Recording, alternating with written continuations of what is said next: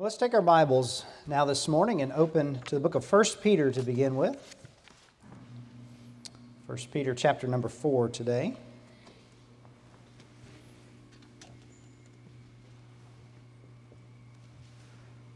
If you came in the Christmas spirit, hoping for a Christmas message, I apologize in advance. I don't know what Brother Robert has planned for tonight. Maybe it'll be Christmas. I don't know, but not this morning. I want to look at a verse of Scripture today to begin with, and I want to preach to you today very much a topical message. Something admittedly, a little bit out of the ordinary. But 1 Peter chapter 4 and verse number 15 is going to be where we begin today. The Bible says, "But let none of you suffer as a murderer, or as a thief, or as an evildoer, or as a busybody in other men's matters." Does it strike you as a little bit odd that you have a list of 4 sins here? Murder, stealing, being an evildoer, and then included in this list is being a busybody. You know, if we were to rank sins, we probably would not include being a busybody in the same category as being a murderer. And it's not to say that the consequences of one are the same as the other. It's certainly very different. But there is a definite sense here in which sin is sin. And though we would think that one is worse than the other, they're all bad. They're all sins against God. And they're all sins, therefore, that we should avoid. And I want to preach today on the topic of being a busybody. The title of the message is Mind Your Own Business. A busybody is simply a person who meddles in the affairs of others. And the word, interestingly, is actually used 3 times in our Bibles. But the concept of being meddlesome and being a talebearer is actually mentioned many more times. You find these mentions in the New Testament especially, and 2 Thessalonians 3:11 really summarizes the biblical teaching about being a busybody when it says it is disorderly. It's out of place. It's bad conduct. Because not only is it rude to intrude in other people's affairs, it requires you to neglect your own business in order to do it. Now turn over to 1 Thessalonians chapter 4 and verse number 11. 1 Thessalonians 4 and verse number 11.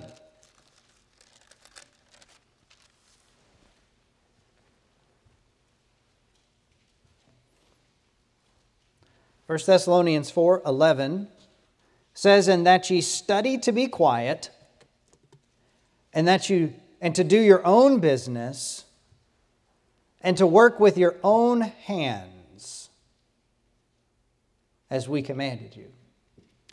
We're kind of going to use this as an outline today and look at it from 2 different angles. First of all, we're going to kind of reverse engineer it and see in this verse the symptoms or the diagnosis of a busybody. But also at the same time, we'll then look at what the cure is for being a busybody. Also, we're going to look at the idea that there is a balance that we should have as Christians, that we ought to have genuine concern for others, but we must not confuse that with being a busybody, because if we're going to help others, we have to first mind our own business and take care of ourselves. And the simple truth boils down to this, is that you are responsible for one person, yourself. And you must make sure that you mind your own business, because one day you will answer to God for your life and no one else's. Heavenly Father, pray that you would help us today as we look at your word, give us understanding.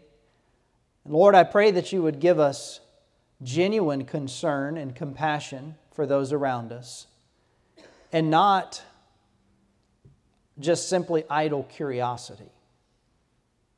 And Lord, that we would love others, and thus we would honor you. In Jesus' name we pray. Amen.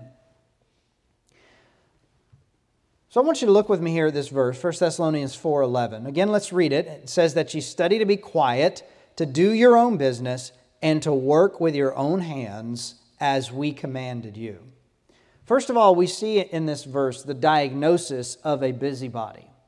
And we're going to look at this from the angle of what a person who is a busybody is not doing, according to this verse. There are 3 commands that are given, and we can kind of go back from there and discover and help us diagnose what a busybody is, what they look like, so hopefully we can be able to understand whether or not we're guilty. First of all, a busybody spends too much time talking and not enough time listening for the right reasons.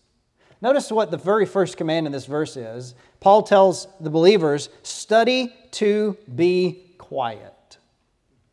Study to be quiet. Now, everybody has a little bit different of a personality. And there are some people that they are just outgoing. You know, they're the type A kind of people. They've never met a stranger in their life. And they're just oftentimes very chatty people. Other people have a little bit more subdued personality. Maybe you call them type B. Maybe you call them by the designation of an introvert. But there's somebody who just maybe is not quite as outgoing. Now, what the Bible is talking about here is not talking about you and I converting from one personality type to another. Regardless of our natural inclinations, every one of us needs to obey the command of this verse that says we are to study to be quiet. It doesn't mean that we're to be silent, doesn't mean that we're to never speak, but it does mean that we should spend more time listening than we do talking. You see, a person who is a busybody loves to talk about others. And so they spend much time talking about others and not enough time listening for the right reason. You know, it's been rightly said that God has given us 2 ears and 1 mouth so that we could listen twice as much as we talk. I believe that there's truth in that because the Bible warns us constantly about being careful about our speech. James chapter 3 talks about how our speech is always going to be a potential source of sin for us. James 3:6 says, the tongue is a fire, a world of iniquity. So is the tongue among our members, that it defileth the whole body and is setteth on fire the course of nature and is set on fire of hell. Each of us is going to have to constantly be on guard lest our mouth, lest our speech cause us to sin. And when it warns us to study to be quiet, it's not just warning us to make sure that what our words mean are correct, but also simply the number of them. The Bible says in Proverbs 10:19, in the multitudes of words there wanteth not sin. That is, there is no lack of sin when there are a lot of words. But the verse goes on to say, he that refraineth his lips is wise. Sometimes the best thing you can say is nothing at all. Ecclesiastes 5 verse 3 says, for a dream cometh through the multitude of business, and a fool's voice is known by multitude of words. Listen, a person who is known for how much they talk, the Bible says that is the characteristic of a foolish person. So talking, especially when you have nothing of substance to say, is a sign of foolishness. But oftentimes, we feel like we have to say something. Have you ever been in a situation like that and you've been confronted with the awkward silence? You know, you're standing in a group of people and friends and everybody's chatting and all of a sudden everybody stops and yeah, you're feeling it now, right? Like somebody say something, right? And so you just say something because you feel like something has to be said. And so we all struggle with that and we often feel like, well, if I don't speak up, people are going to think I'm foolish. But the Bible says the exact opposite is true. Proverbs 17:28 says, even a fool, when he holdeth his peace, is counted wise. And he that shutteth his lips is esteemed a man of understanding. That proverb has been popularized in a slightly different saying Have you ever heard the expression, it's better to keep your mouth shut and be thought a fool than to open your mouth and remove all doubt? That's really the idea of this proverb here. Even a fool, when he holdeth his peace, is counted wise. But see, a busybody doesn't do that. They're not quiet. They're always chatting. They're always talking, even when they have nothing to say. The Bible says that is foolishness. A busybody will often be talking more than they're listening. But look at a verse again. It says, study to be quiet. And then number 2, do your own business. I will summarize this symptom this way. A busybody has the wrong kind of curiosity. And I'm emphasizing the concept of your own business versus someone else's. Now, curiosity is a God-given trait. God put it in the heart of man at creation to be curious, to want to learn, to want to investigate, to want to study. That's not a bad thing in and of itself. Curiosity becomes bad when we're curious about the wrong things. And in this context, we're talking about things that really don't have anything to do with us. They're not our business. So the problem of a busybody is not that they're curious, but that they're curious about the wrong thing.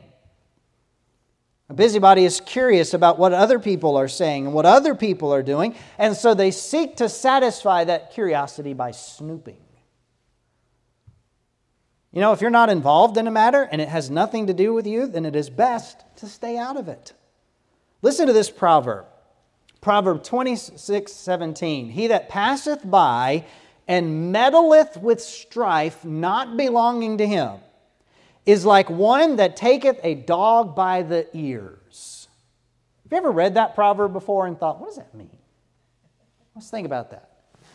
He that passeth by and meddleth with strife not belonging to him. So somebody's walking by and here are 2 people that are arguing.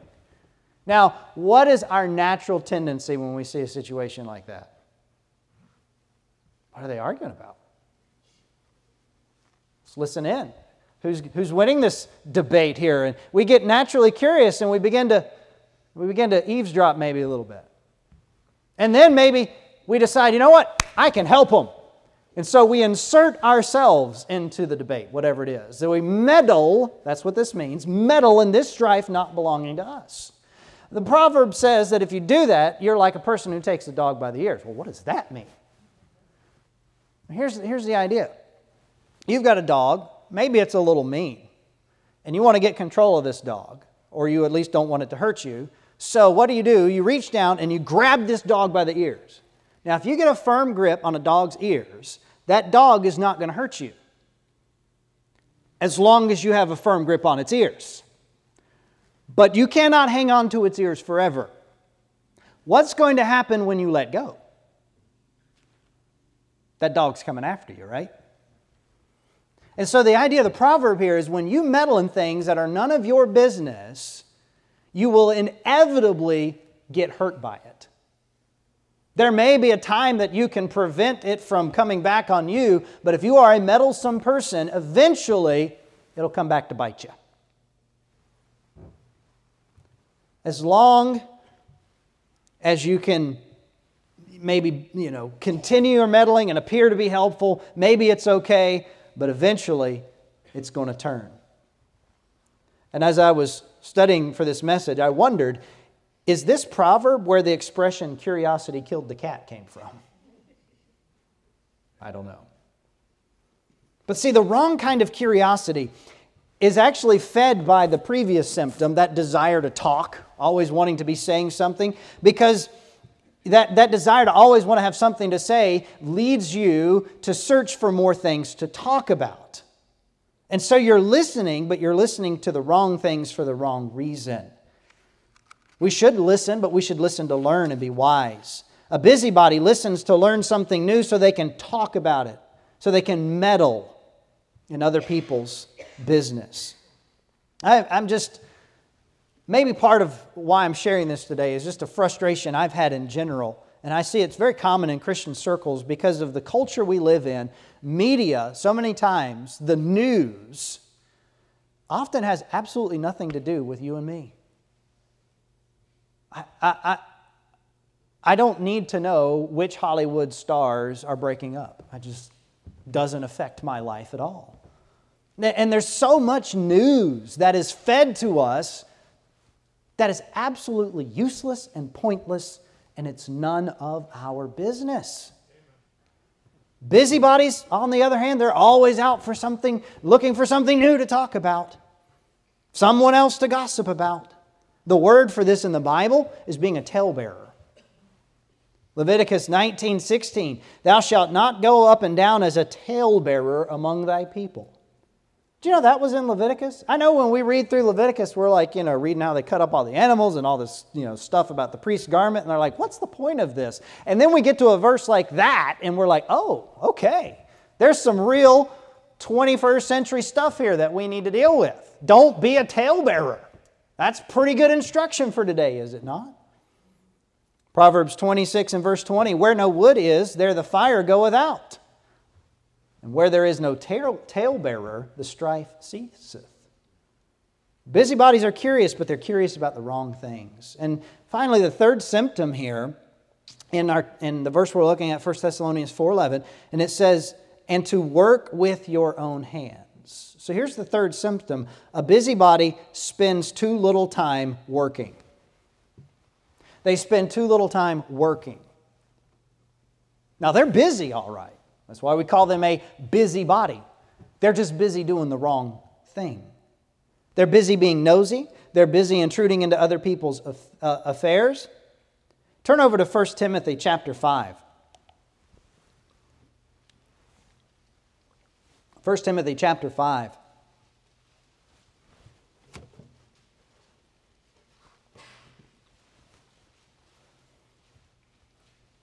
Paul is giving some instructions here about younger widows and widows in general, what they are to do. And he advises the younger widows to remarry. And here's his reasoning in verse number 13. If they don't remarry, it says, 1 Timothy 5:13, and withal they learn to be idle, wandering about from house to house. And not only idle, but tattlers also, and busybodies, speaking things which they ought not. This is why he advises the younger widows to remarry, is so that they stay busy doing the right thing. Not so that they don't have the time to be idle and to wander from house to house. See, busybodies are idle. They're not inactive, but they're idle because they're not doing any profitable work. And notice how he talks about them wandering from house to house. Now, back in Bible times, if you wanted information on someone, if you wanted the next tidbit of juicy gossip, this is how you had to have it. You had to go from house to house. It was either that or get 2 tin cans and a string, and do that thing. And so he knew that there was a danger that these people who wouldn't have anything to do would spend all their time walking around getting the next piece of juicy gossip to bear those tales, to be a busybody. Nowadays, we don't have to go house to house. Alexander Graham Bell gave us the telephone. So then we could call and we could share that. And then we went beyond that. Now we have the internet. We have text messaging. We have social media. We have all kinds of ways to digitally and virtually go from house to house. But it's all the same problem. Instead of spending time doing profitable work, a busybody doesn't work with their own hands. Instead, they meddle in other people's business. A busybody can fill their day with snooping and gossiping, but they're not spending their time doing anything profitable. Too little time spent working leaves too much time spent being a busybody. So this is the diagnosis of a busybody. They're not quiet. They don't mind their own business.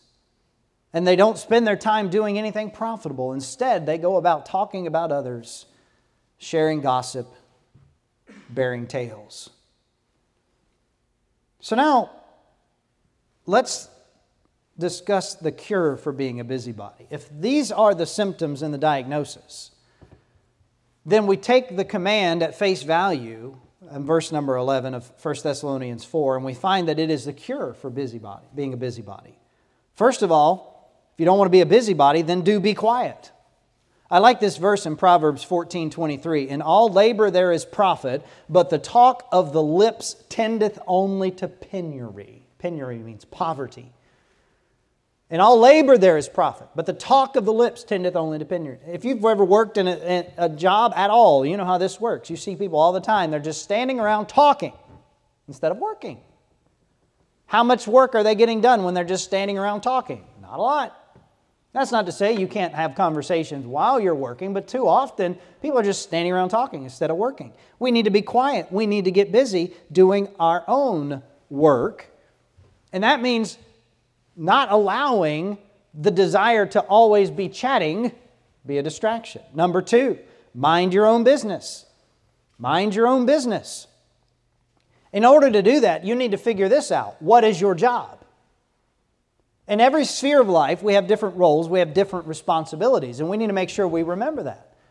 What is my responsibility as a husband? What is my responsibility as a father? What is my responsibility as a pastor? And in my spheres of life, I need to mind that business. I need to give it my focus, I need to give it my energy, I need to give it my intention. I don't need to be distracted by other people's jobs. I need to do my own, because curiosity can kill productivity. Turn to John chapter 21. John chapter 21. Here is a verse that is exactly what we're talking about here. A discussion between the Lord Jesus Christ and Simon Peter. We've been studying Peter's life recently on Wednesday nights. We talked about this some weeks ago in this particular passage. But the Lord Jesus is telling Peter what his job is. Peter, feed my sheep. Feed my lambs. Peter, I want you to be the leader as this new thing the New Testament church launches.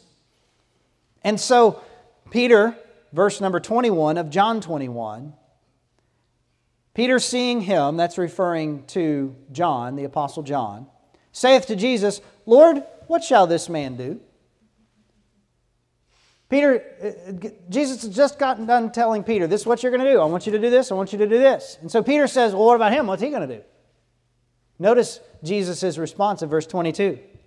Jesus saith unto him, if I will that he tarry till I come, what is that to thee?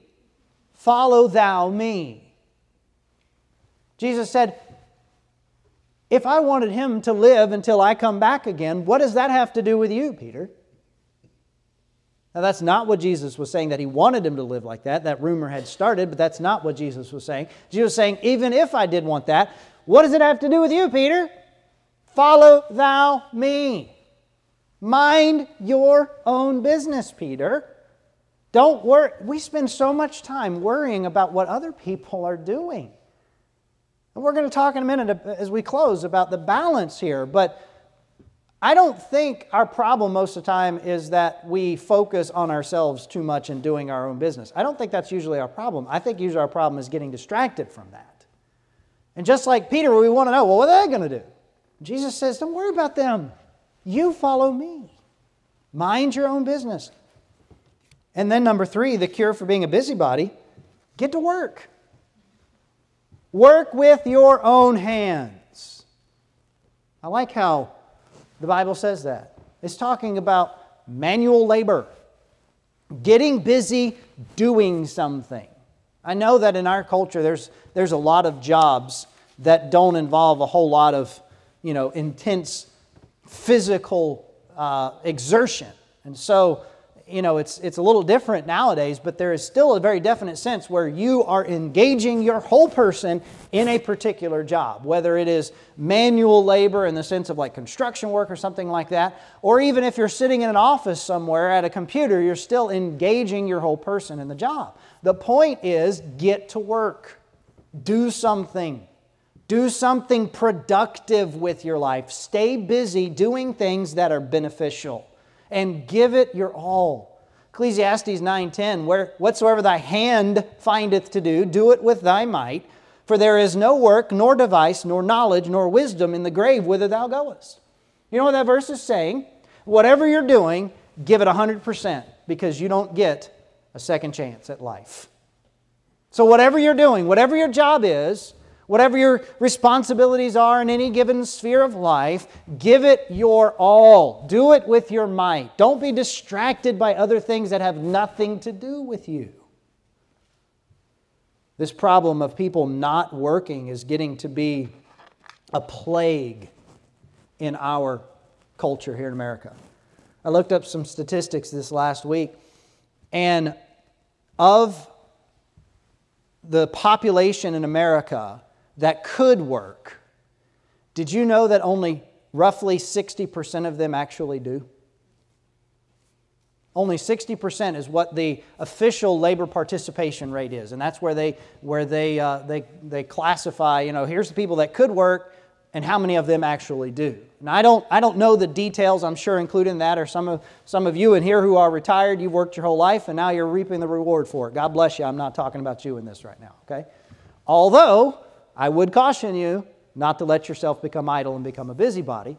But in this idea of people being willing to work, it's staggering to me the number of people who could work but won't. They just won't. We hear things like the unemployment rate is 4%, and we think, well, great, 96% of Americans are working. That's not how that is. It's not how those numbers work. There's a staggering number, millions and millions and millions of people, tens of millions of people in our country who could work but don't. And a big part of the problem is we pay them to do that. We pay them to not work. Now, I don't have a problem assisting those who genuinely need assistance. But 2 Thessalonians says in chapter 3, verse 10, "For even when we were with you, this we commanded you, that if any would not work, neither should he eat. For we hear that there are some which walk among you disorderly, working not at all, but are busybodies. Now them that are such we command and exhort by our Lord Jesus Christ, that with quietness they work and eat their own bread." Get to work. Get busy. Look, I know we think work is a curse. Did you know that before the fall, God gave man a job to do? Even before sin, God gave man the responsibility to take care of creation. It's just that because of sin, that labor became toil. Some of the joy was taken out of it and became more of a drudgery than it needed to be. But there is something honorable in godly labor. If you would not be a busybody, get to work. Stay busy doing things that are beneficial. And I want to close by zeroing in on that concept particularly. What should we be doing that is beneficial? I think about the story of Jesus, the only story we have from His childhood in Luke chapter 2. When He's 12 years old, He goes to Jerusalem with Mary and Joseph, and they're there keeping the feast, and they're with a large group of people, and when it's time to leave, they head out, basically assuming Jesus is somewhere in the company and the crowd they had traveled with. They get out of town a little ways, and Mary says to Joseph, "Hey, do you know where Jesus is?" And Joseph says, "I thought He was with you." And Mary's like, "You lost the Son of God? Really?" Okay, maybe that's not exactly how it's said. But they can't find Jesus, and so they go back into Jerusalem, and they find Him, and He's there at the temple, and He's asking and answering questions. He's 12 years old, and everybody's just amazed at His knowledge and His wisdom.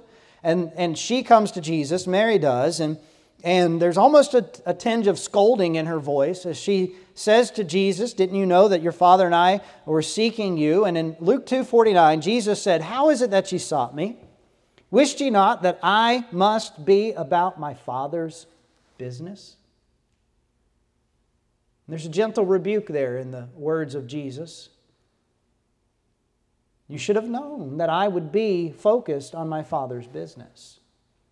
Spiritual things. Jesus later would say in Matthew 6, verse 33 in the Sermon on the Mount, "But seek ye first the kingdom of God and His righteousness, and all these things shall be added unto you." We need to focus in every sphere of life.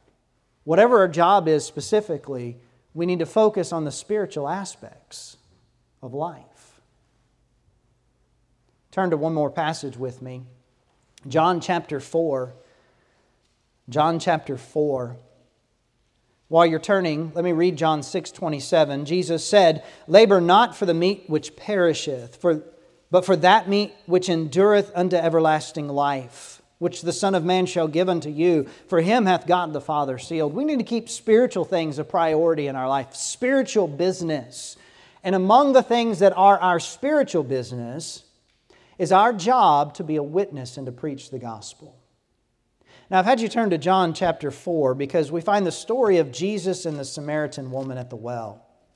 And when you look at their conversation, to be honest, it could almost seem like Jesus was not minding His own business. Remember, He says to this woman, He says, "Go get your husband." She says, "Well, I don't have a husband." And Jesus says, "That's right, you don't have a husband. You've had 5 of them, and the man you're living with now is not your husband." Whoa, wait a second. That's getting pretty personal, isn't it? That's getting pretty personal there. Was Jesus being a busybody? No. Our Lord was not being a busybody. He was demonstrating genuine concern and compassion for a lost soul. He knew all about this woman, and He wanted her to know all about Him. And so, yes, He got personal with her. And when we talk about not being a busybody, we're not saying that you should, get inside a shell, never talk to people, never get personal, don't get close. That's not what we're saying. What we're saying is you should do those things for the right reason. You should genuinely care about people, and you should want to get to know people for the right reason. See, Jesus came to this earth to seek and to save that which is lost. That was His business. And by the way, it is your business and mine too. And so in John chapter 4, the disciples come, Jesus has had this conversation, and they know He hasn't eaten anything, and so they're telling Him, "Master, you need to eat something. Stop, take a break, let's eat." And He says in verse 34, notice His words, "My meat, that which sustains me, is to do the will of Him that sent me, and to finish," notice this phrase, "His work." That's what Jesus was focused on. He knew that His business was the Father's business, the spiritual business of winning souls.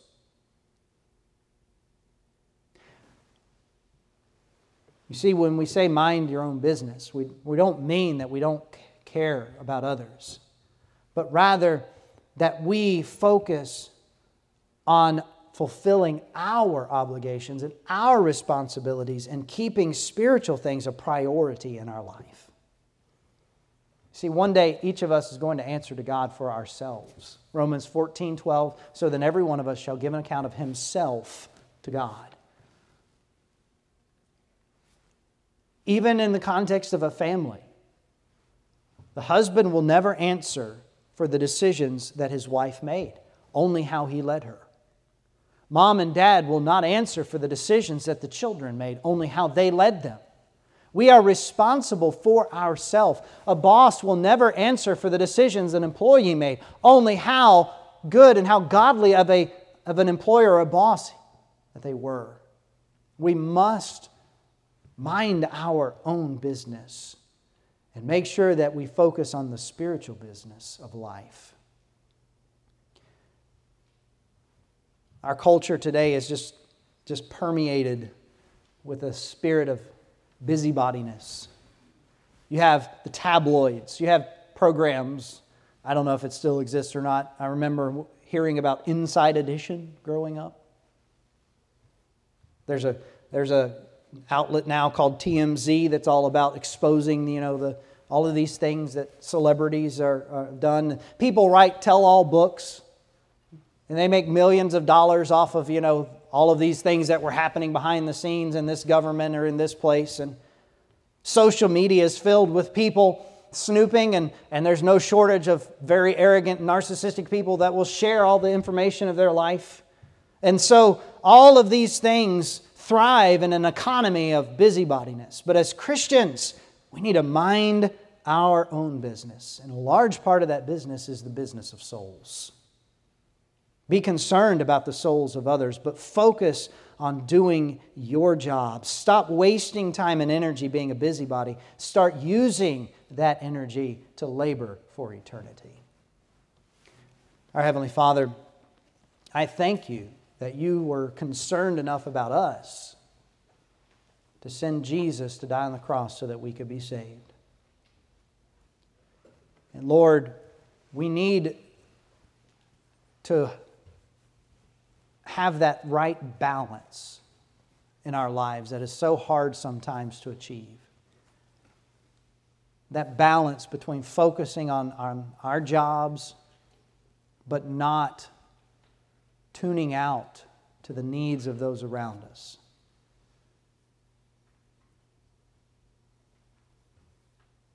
I'm reminded of the words of the song, "Make me a blessing to others, I pray." And Lord, I pray that we would remember that our business is spiritual business, and especially when it comes to our interaction with the lost, it's the business of sharing the message of the gospel with them so they might be saved. Lord, I pray that You would move in our hearts during this invitation time. Those of us who need to confess, that we would confess things, get them right with You. Those of us who are living with low commitment, that we would make the decisions, and we would make the commitments we need to. Lord, You would be glorified in our hearts today. And I pray it in Jesus' name. Would you stand with me? Heads bowed and eyes closed. How concerned are you for those around you? I mean, genuinely concerned for their spiritual well-being. Are you concerned or just curious? What we need today is not a lot more curious Christians, but those who are genuinely concerned for those around them. I'm going to ask Dr. Allman to go ahead and begin to play. And as he plays right now, are there people that God has brought to your mind even as we've looked into the Word of God today?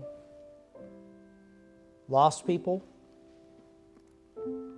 that are in your life, or Christians who are away from the Lord? Family or friends or loved ones that you are concerned about? Why don't you take a moment and pray for them right now? Maybe God has convicted you about being a busybody. Go to God right now and confess it. You've been wasting time worrying about and focusing on things that have nothing to do with you. Confess it to the Lord. And let's commit to God today that we're going to genuinely care for others.